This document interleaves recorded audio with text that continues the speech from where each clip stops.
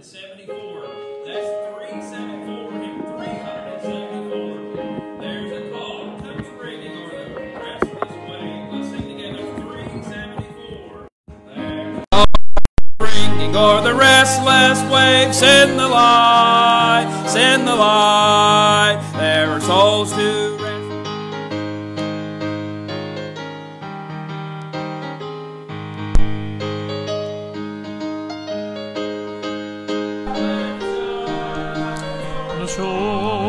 Send the light, the blessed gospel light, forevermore.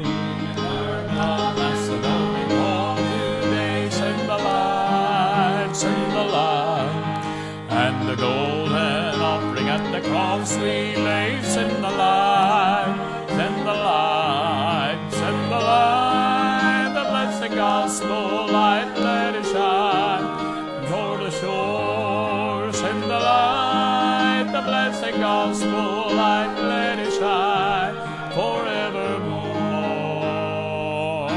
Night and about, send the light, and the Christ-like spirit everywhere be found. Send the light, send the light, send the light, the blessed gospel light, let it shine from shore to shore. And the blessed gospel light, let it shine forevermore. Weary in the work of love, send the light, send the light. Let us gather jewels for a crown above. Send the light, send the light, send the light, the blessed gospel light, let it shine from shore to shore. Send the light, the blessed gospel light, let it shine forevermore. All right, amen. Thank you so much. Good singing this morning. Let's go ahead and have a word of prayer, and Brother Roger will come give our announcements. I ask Brother Price, if you would, pray for this service. Heavenly Father, thank you so much for this day. Thank you for the opportunity to be in the house. Thank you for the meeting that I have with you today. For God to bless. And Father, we thank you. We appreciate you for with those that we're not able to do this today, just for whatever reason. I just pray that you meet those needs. I pray for all the sick and those that, Father, are just experiencing difficulties every day.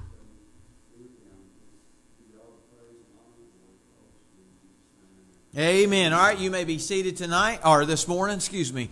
Already thinking about tonight. Good to see you. Thank you for being here. We had a great Sunday school this morning with Dr. Caudill. He sang, tickled the ivories this morning. That was good with a song he wrote about the shepherd. So that was a wonderful blessing, and so I appreciate that. Also, he told us about taking his wife out to eat and said he takes her places where they don't have to unwrap their food.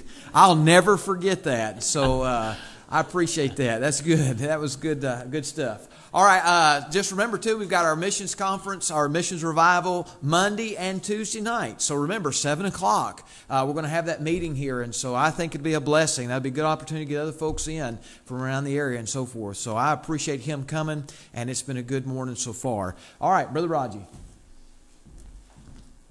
Maybe Brother Dirk knows why his mind was on tonight, because there's mention of food, salad, or something. Then he mentioned the food here, so that's where it's at. That's where his mind's going right now. All right. Just a couple of quick announcements. Yes, again, Dr. Caudill was here this morning. If you weren't here for Sunday school, you missed a great message. Glad to have him here. And again, he'll be here tonight, tomorrow night, and Tuesday night at 7 o'clock. And then there'll be no Wednesday night service because of Monday and Tuesday night that will be here as well. Also, next Sunday, we're going to have Dr. Lee Watts in. He's the one that's chaplain to the state legislature. We support him as well. He'll be here next Sunday, March 21st. And then also, Brother Joe Decker will be here on April the 18th. So looking forward to these next couple of guests as well. And then also, we have anniversary, Brother Larry and Miss Ann Sharp on the 19th of this month. How long, brother? 27 years. Now, when she's here, we're going to ask her, make sure you're correct. I would want you Okay, 27 years. Congratulations. Also, we got a birthday, Miss Myra. I won't ask, but 319 as well. And then I guess that's about it. Yeah. That's it, Brother Dirk. Let's all take a hymn. Let's stand again. Let's turn to hymn 384. That's 384. I am happy in the service of the King. Hymn 384.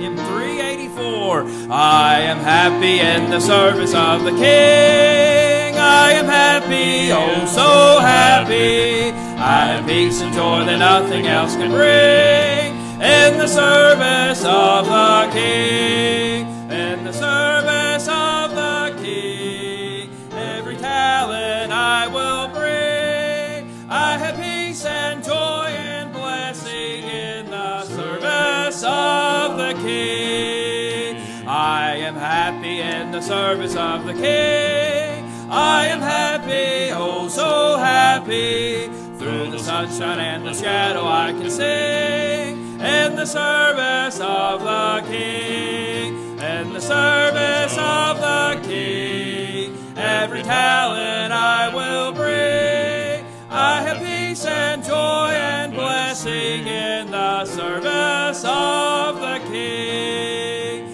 I am happy in the service of the King. I am happy, oh so happy. All that I possess to Him I gladly bring. In the service of the King. In the service of the King. Every talent I will bring. I have peace and joy and blessing in the service of the King.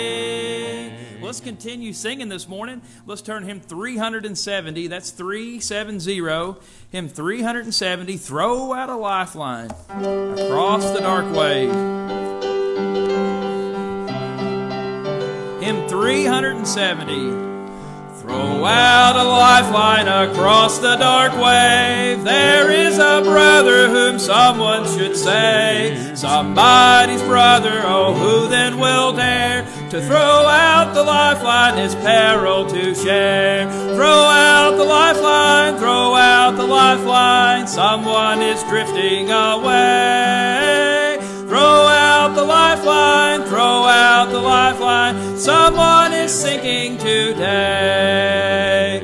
Throw out the lifeline with hand quick and strong. Why do you tarry? Why linger so long? See, he is sinking, oh hasten today. And out with the lifeboat, away then away. Throw out the lifeline, throw out the lifeline. Someone is drifting away. Throw out the lifeline, throw out the lifeline. Someone is sinking today. Throw out the lifeline to danger-fraught men, sinking in anguish wherever you have near been. Oops. Winds of temptation and billows of woe will soon hurl them out where the dark waters flow. Throw out the lifeline, throw out the lifeline. Someone is drifting away. Throw out the lifeline, throw out the lifeline. Someone is sinking today.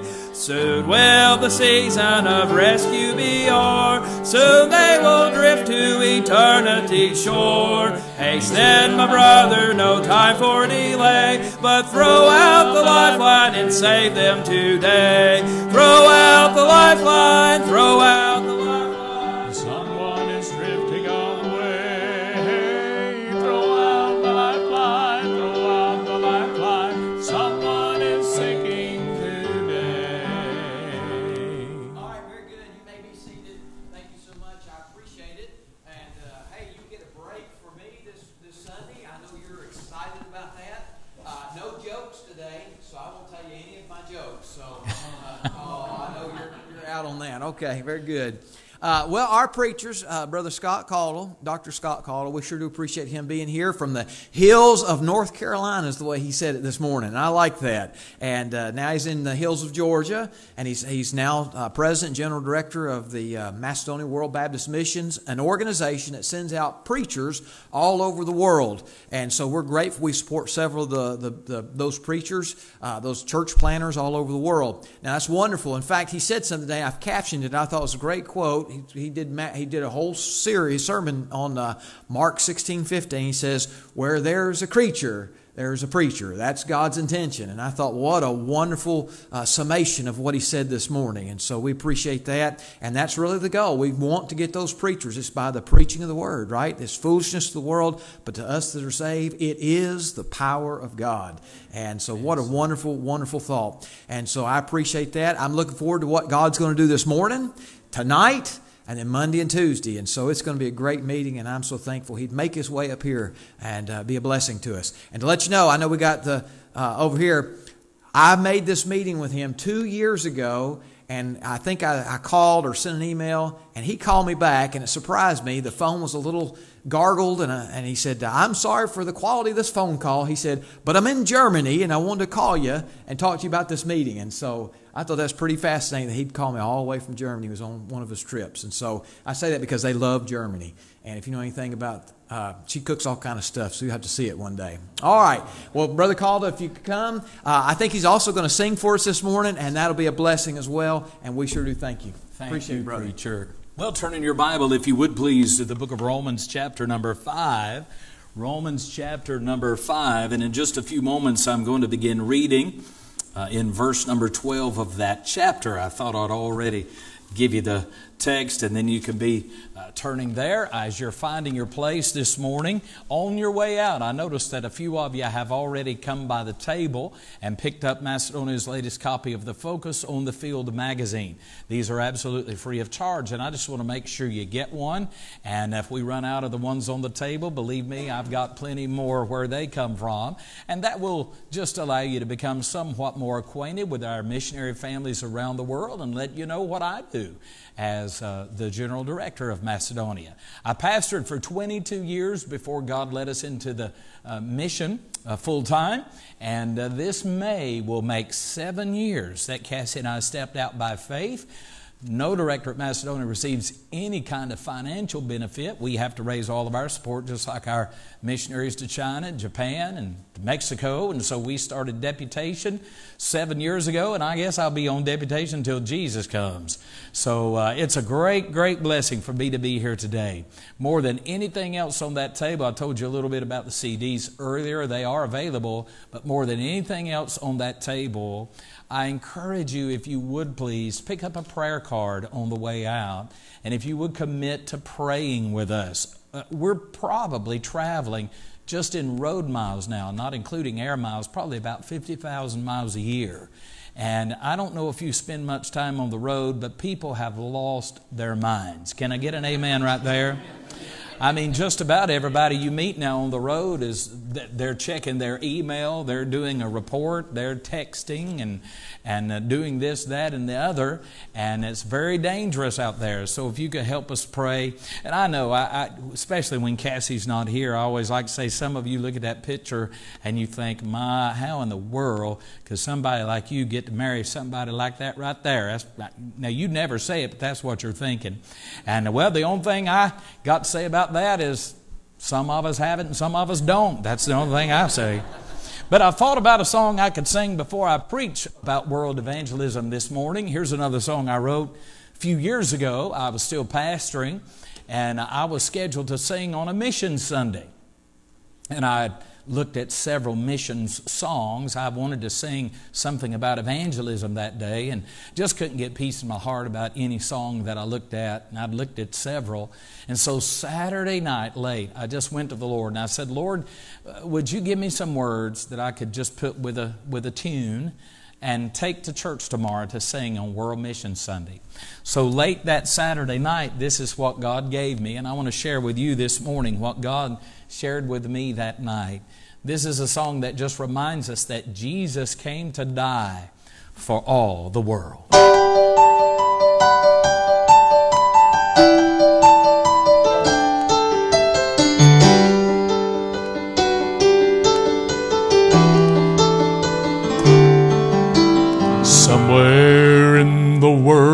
blessed day.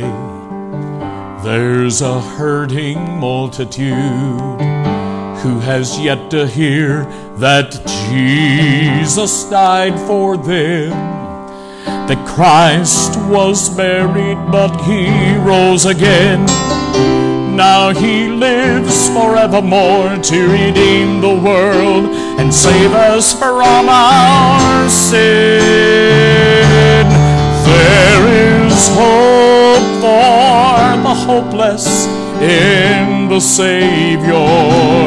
There is help for the helpless in the Lord. So let us take the gospel story to each and everyone. Jesus came to die for all the world.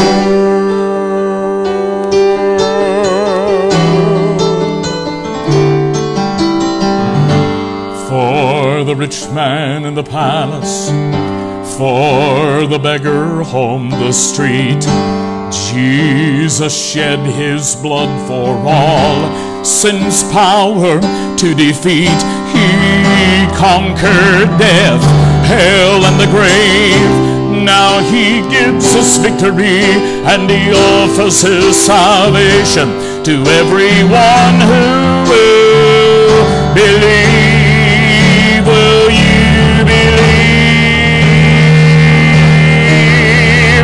There is hope for the hopeless in the Savior. There is help for the helpless in the Lord. So let us take the gospel story to each and everyone. Jesus came to die for all the world.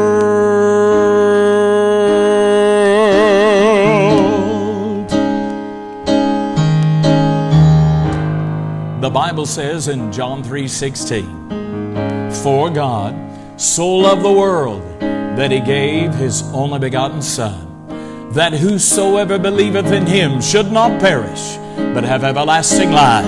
Yes, Jesus came to die for all the world.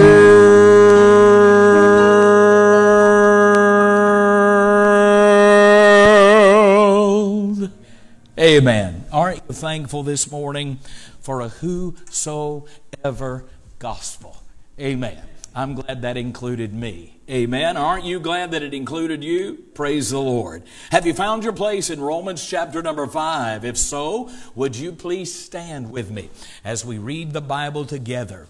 It has been said, and I agree, the book of Romans is the most statesmanlike presentation of the gospel in all of the Bible.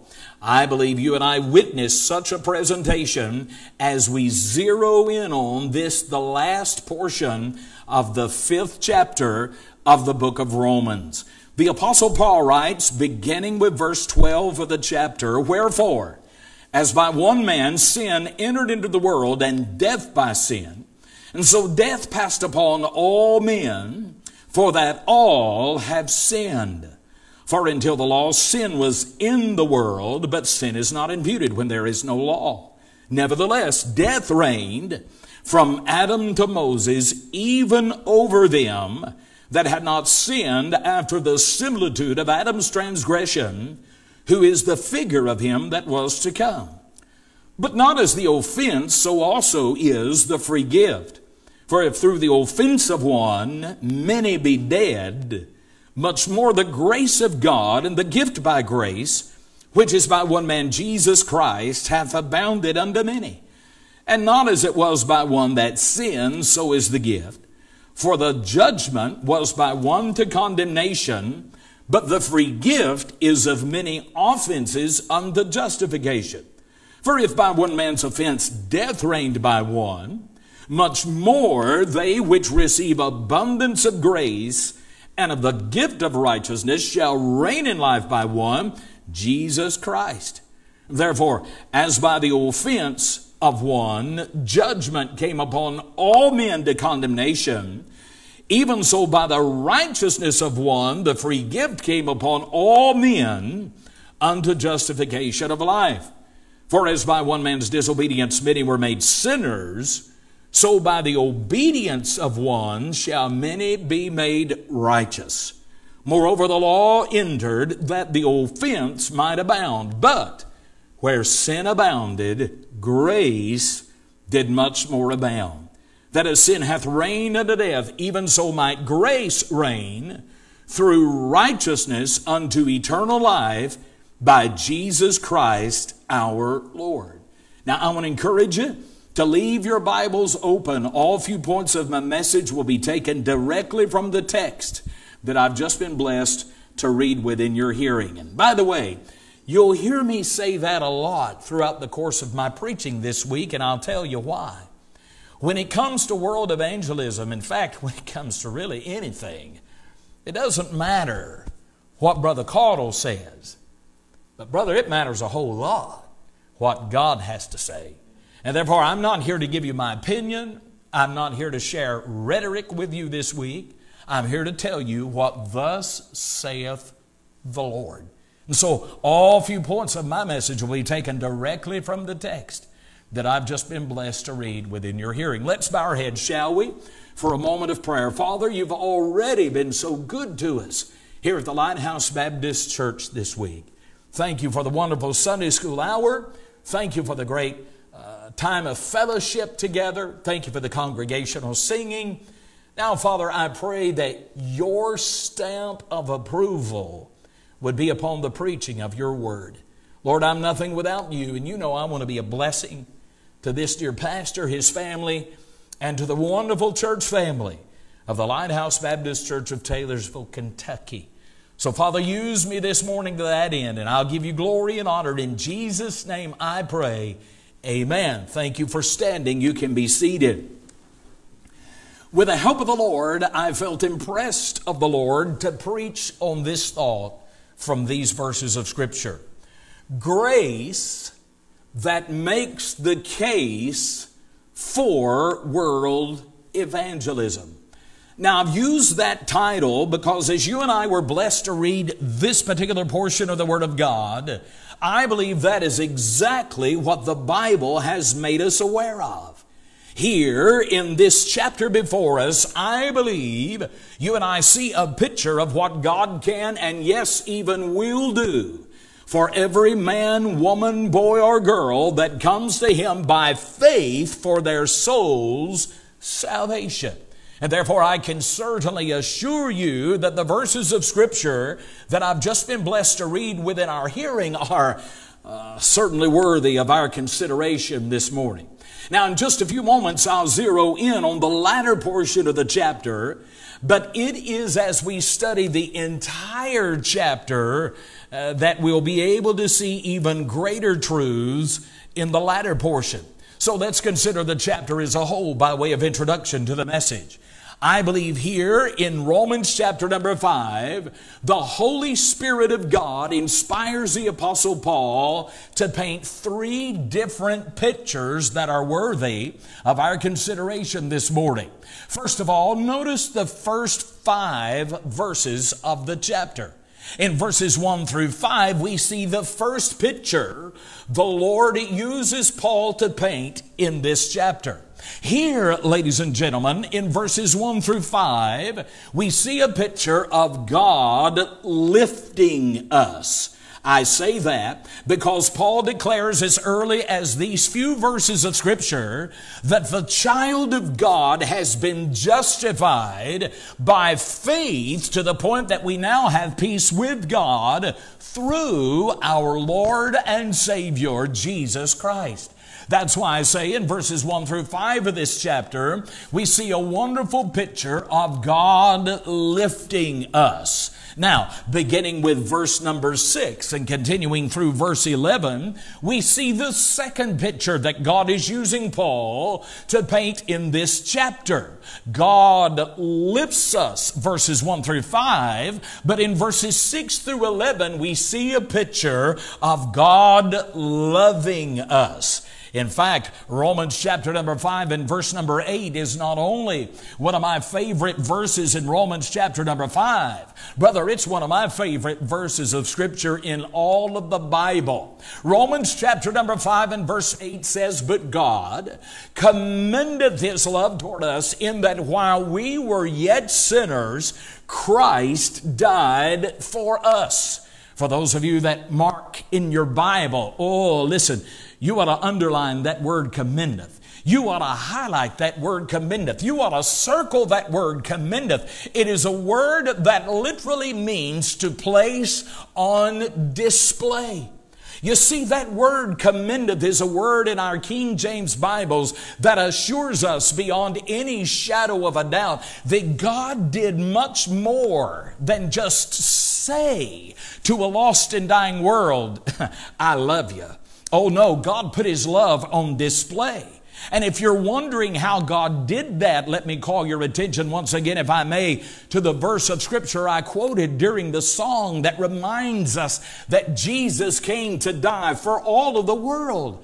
John 3:16. "For God so loved the world that he gave his only begotten Son, that whosoever believeth in him should not perish but have everlasting life. For God sent not his Son into the world to condemn the world," John 3:17 says, "but that the world through him might be saved." We see that picture here in verses 6 through 11 of Romans chapter 5. So in verses 1 through 5, God lifts us. Verses 6 through 11 of this chapter, God loves us. But then that brings us to the third and final picture that God uses Paul to paint in the final portion of the chapter. Beginning with verse 12 and continuing through verse 21, Paul is used of the Lord to paint a picture of God loosing us. He loves us, verses 6 through 11. He lifts us, verses 1 through 5. But in verses 12 through 21, our key text this morning, God looses us. He looses us, friend, from the power of sin. Now let's dig in here for just a few moments and consider the truth of the Word of God.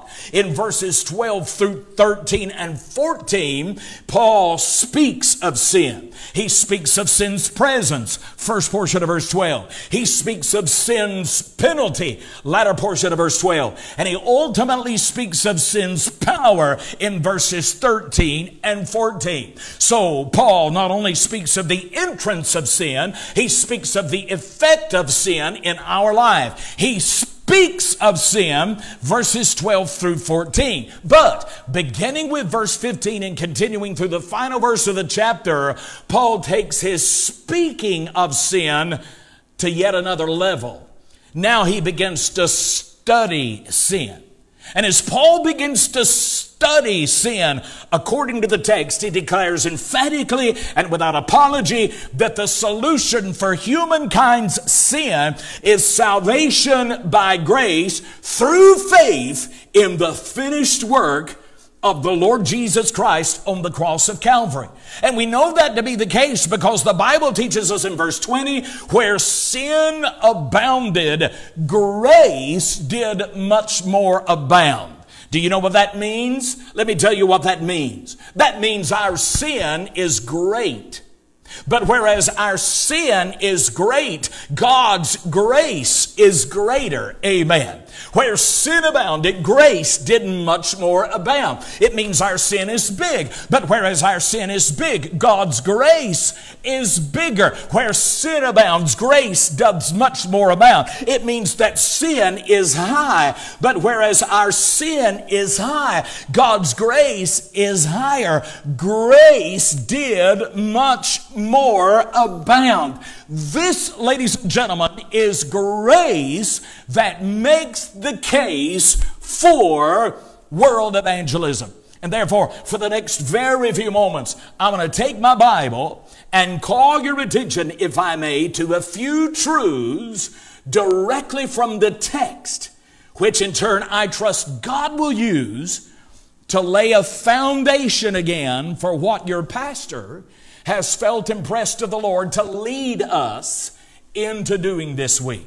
First of all, when I look into these verses of Scripture, I see, number one, a problem that is universal.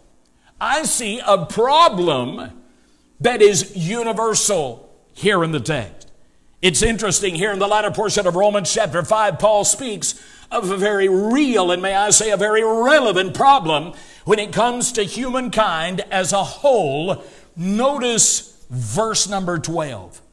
Verse number 12, Paul writes, "Wherefore, as by one man sin entered into the world, and death by sin, and so death passed upon how many men?" Somebody say it for me. "All men, for that how many have sinned?" Somebody say it for me. All have sinned. Now let me stop right there long enough to ask this question. Do you see the problem? It is not only a personal problem in that it affects me. It is a popular problem in that it affects you and your neighbor and your friend and the people of India and the people of Egypt and the people of the world. I see a problem here, and that problem is a universal problem. Now, how many of you would agree this morning, whenever we read and study the Bible, if God mentions something once in the pages of His Word, well, that's certainly worthy of our consideration. Amen. I mean, after all, when I hold this Bible in my hand, I hold beyond a shadow of a doubt the inspired, inerrant, infallible, impeccable, indestructible Word of the living God of glory. And if God only merely touched upon something for one time, it would certainly be worthy of our consideration and of our attention. But what if God says something over and over and over again? Would you tend to think that God, through the pen of the writer, is trying to get a point across? Well, I want you to know in verse number 12 of this chapter, God, through the pen of the Apostle Paul, begins to address this problem that is universal, but he doesn't stop in verse number 12. Look, if you would please, in verse number 15. In verse number 15 of the chapter, the Bible declares that through the offense of one, many are dead. Look at verse 16. Verse 16 declares that since one has sinned, that judgment was by one to condemnation. Look at verse 17. According to verse 17, since one man offended God, death reigned by one. Verse 18 declares that through the offense of one, judgment came upon how many men to condemnation? All men to condemnation. Verse 19 teaches us that by one man's disobedience, how many were made sinners? Many were made sinners. Listen to me. You or I, either one, will never fully appreciate the superiority of grace until we first and foremost realize the severity of our problem. I've got a problem. You've got a problem. All of mankind, we've got a problem, and that problem is sin. Now, having considered the text that I've just read within our hearing, let's address this question, shall we? Who is the one that sinned? Who is the one that disobeyed God? And even more importantly, what does this one and this one's actions have to do with me, or for that matter, the people of the world? Well, the Bible is abundantly clear. The one that sinned, the one that disobeyed, the one that offended God was our forefather Adam. And when our great-great-great-great-great-great-granddaddy Adam sinned in the Garden of Eden, he plunged humankind as a whole headlong into sin. That is exactly why Paul said in 1 Corinthians chapter 15 and verse 22, in Adam all die, because the wages of sin is death. Brother, we've got a problem. That's why Romans chapter 3 and verse number 23 says, for all have sinned and come short of the glory of God. That is why Romans chapter 3 and verse 12 declares, there is none that doeth good, no, not one. Can I just say it like this morning? That's why the world is in the shape that it's in right now at this present moment. The world is as it is because you and I are as we are. We're sinners. Through Adam, we all die. Through Adam, we're all sinners. Through Adam, we all fall short of the glory of God. It is a universal problem. And I must say, if the text stopped by simply revealing the problem, we'd have no hope. You would have no hope. But the same Bible that teaches us, number one, about the problem that is universal, is the same Bible that teaches us, secondly, about a provision that is undeniable. Oh, yes, the Bible does teach us through one we all die. But the same Bible teaches us through another one we all have the potential of living. And so who is this other one? Well, Paul put it this way in 1 Corinthians chapter 15 and verse number 22. For as in Adam all die, even so in Christ shall all be made alive. Paul said in verse number 45 of 1 Corinthians 15, and so it is written, the first man Adam was made a living soul, the last Adam was made a quickening spirit. And of course, when you study the Bible, you'll discover that the last Adam, sometimes he is referred to as the second Adam. The Bible is speaking of none other than our Lord and Savior, Jesus Christ. And here in the latter portion of Romans chapter 5, Paul, as he was led of the Holy Ghost to do so, begins to compare the two. Look what your Bible says in verse 15. For if through the offense of one many be dead, much more the grace of God and the gift by grace, which is by one man, Jesus Christ, hath abounded unto many. Verse 17, Paul continues to contrast the first Adam with the last Adam. For if by one man's offense death reigned by one, much more they which receive abundance of grace and of the gift of righteousness shall reign in life by one, Jesus Christ. God's not through. Now he's driving this undeniable provision home in our hearts and in our minds. Look at verses 18 and 19. The Bible says, therefore, as by the offense of one judgment came upon all men to condemnation, even so by the righteousness of one the free gift came upon all men unto justification of life. For as by one man's disobedience many were made sinners, so by the obedience of one shall many be made righteous. Therefore, having read the text before us, we could say it like this and be scripturally correct in saying it. The first Adam reigned over doomed humanity.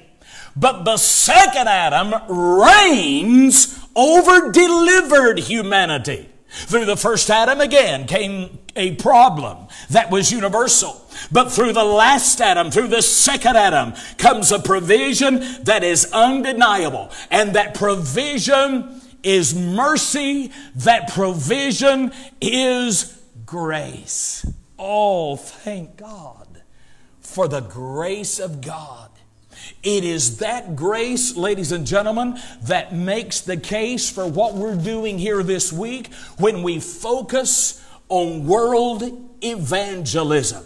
Hey, let me encourage you to go back through these verses of Scripture during your daily devotions this week and underline every time you see the word gift.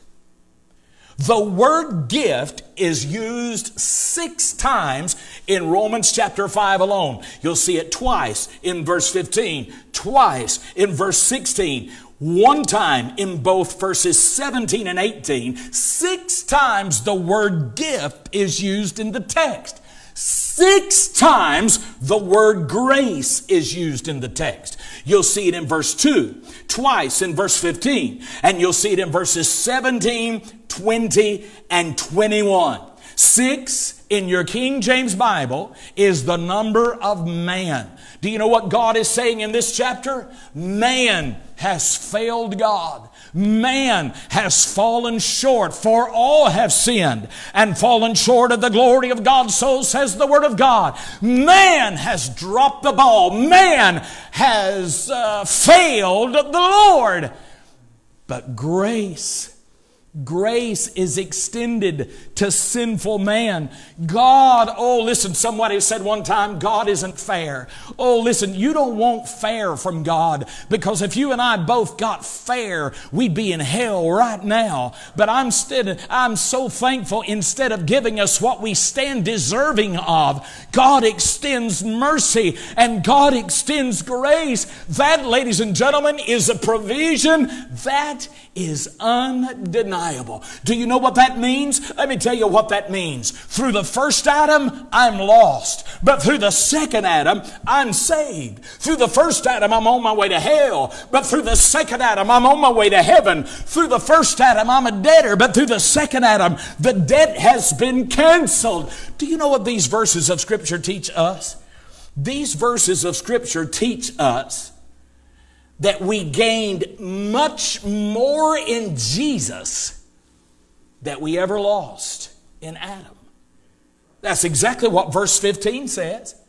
When it says, but not as the offense, so also is the free gift. For if through the offense of one many be dead, watch your Bible, much more the grace of God and the gift by grace, which is by one man, Jesus Christ, hath abounded unto many. You see the words much more again in verse 17. And then you see it in verse 20, where the Bible says, moreover the law entered, that the offense might abound. But where sin abounded, what did much more amount? Grace. And it's that grace that makes the case for world evangelism. And so we see the problem that is universal in the text. We see the provision that is undeniable. And finally, we see the possibilities that must be understood. When it comes to the truth of this Bible, when it comes to the truths presented in Romans chapter 5, there are two possibilities that must be understood. First of all, there is the possibility of condemnation. We see the possibility of condemnation in the first portion of verse 21, where the Word of God plainly teaches that if a person chooses to reject God's free offer of eternal life and forgiveness through the Lord Jesus Christ, then that individual will ultimately choose to remain in his sin and die and go to hell. Now I want to tell you what this Bible teaches, and I know your pastor preaches this. I'm preaching to the choir this morning.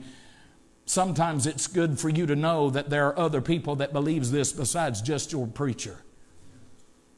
If a man rejects God's free offer of salvation, and he dies in his sin, and he goes to hell, he'll go to hell out of the divine will of God.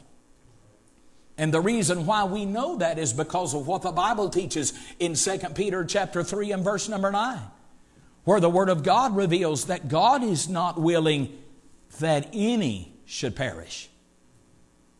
God is not willing for the people of Egypt to perish. God is not willing for the people of India to perish. That's why you send Brother Jordan Gazaway and his wife Celeste and his precious children there. God is not willing that any should perish, but that all should come to repentance. Let me just put it as plain as I know how to put it. God doesn't send people to hell. Men choose to go there when they reject God's free offer of salvation. You see, there is something, as we'll see later on in our studies this week while I'm here, that God sacredly guards all through the canon of Scripture. Do you want to know what it is? The will of man. God, even though He longs for you to be saved, even though He has made provision for you to be saved, even though He desires for you to be saved, He wants you to be saved so much that He sent the best that He had. God gave heaven's best for the world's worst, so that the world's worst might know and experience heaven's best. God wants you to be saved. But listen to me, He's not going to force you to be saved. He's not.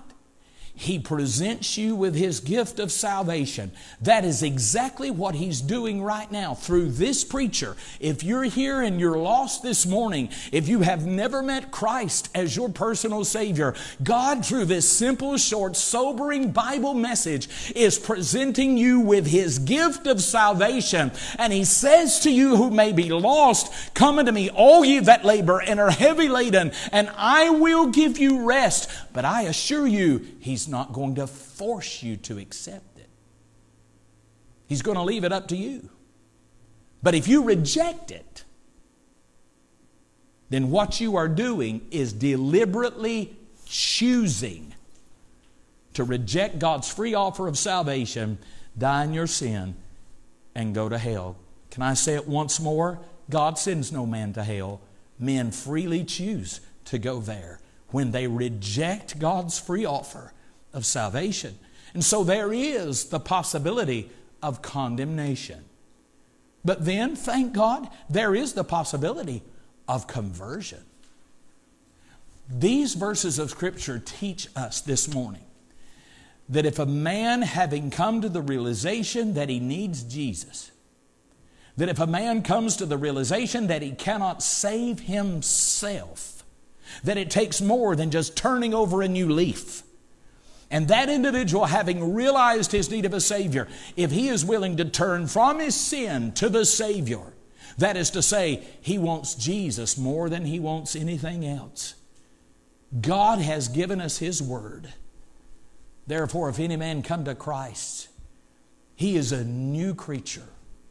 Old things are passed away.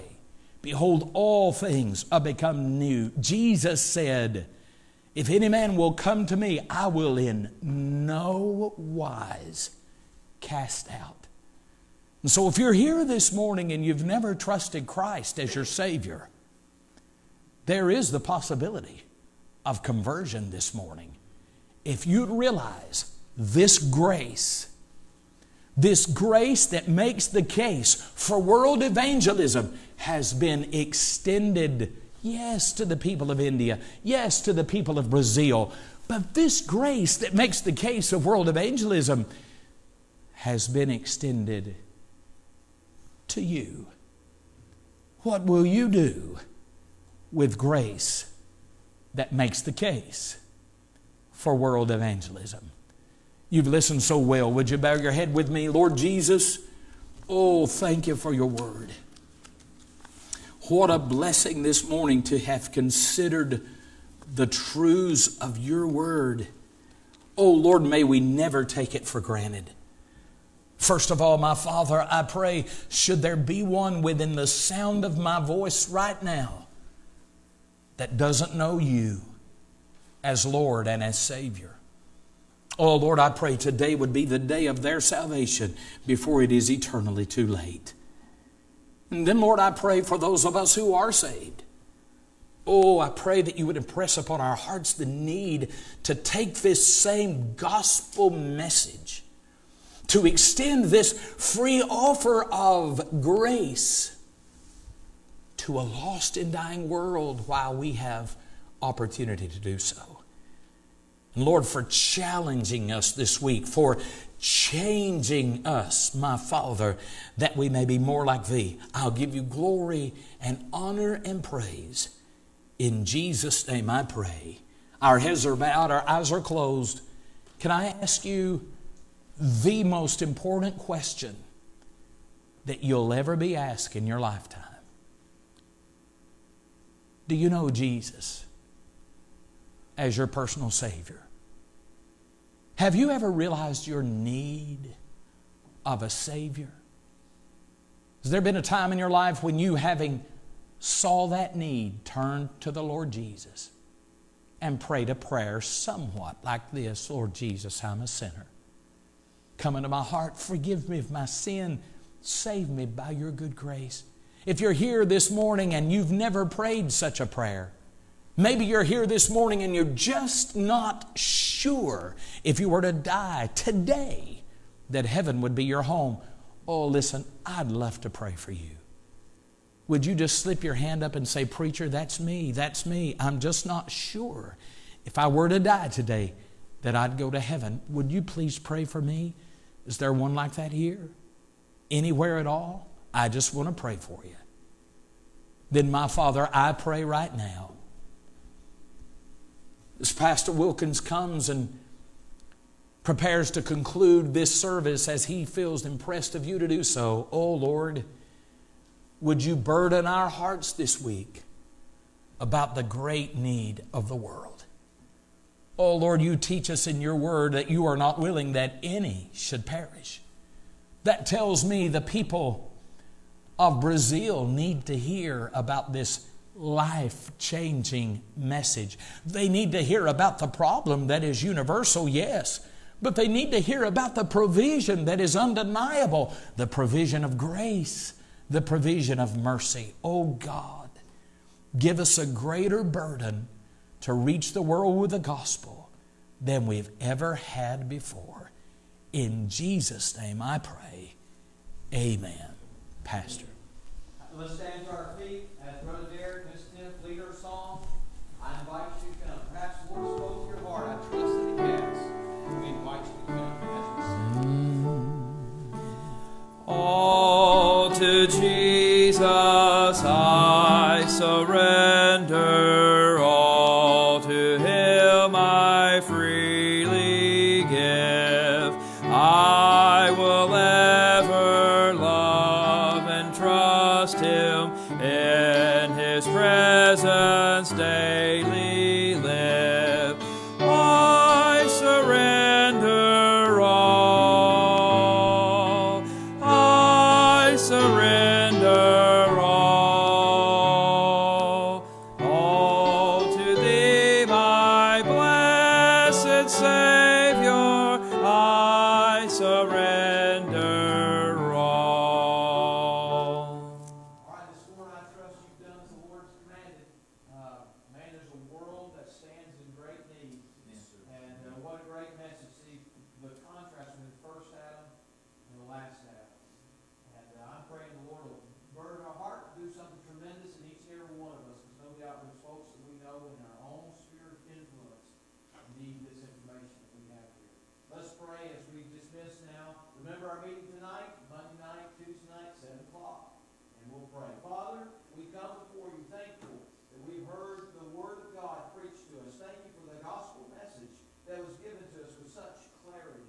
And I pray now that its truths would resonate, not just resonate, but maybe even stir in our hearts again what was so important to us at one time.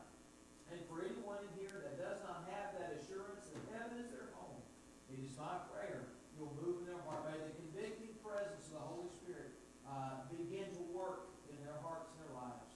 And Lord, help us develop that burden. May you renew that acquaintance with what we know is true, Father. And may it move us and motivate us in a tremendous way. So help us now. Bless our speaker as he prepares for the remainder of this week. Give him what he so desperately needs, so that, Father, we may learn, increase, grow, and bring pleasure to you. In Christ's name we pray. Amen. All right, you're dismissed. Thank you so very much.